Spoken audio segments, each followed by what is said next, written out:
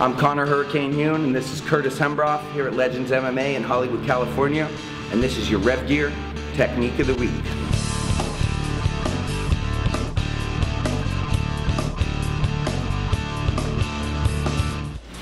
One of my favorite techniques is the double leg. This is another beautiful setup.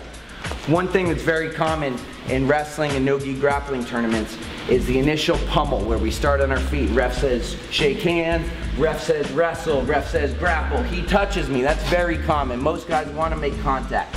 That's great. He's given me the opportunity to take inside ties.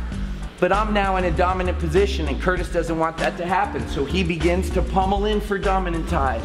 And we get into this game where we're fighting in here. I'm using my head and elbows to block, trying to block that pummel. He gets it. We keep going.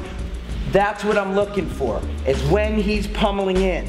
As he transitions from outside to in, I'm going to use that time to push and feed that drag hand.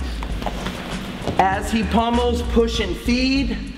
As with all shots, level change, and I'm gonna drive blast right through, driving this elbow to the opposite knee. Knee drive, penetration, finish.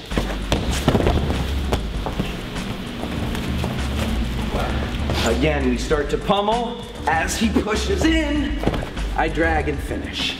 That was your Revgear Technique of the Week.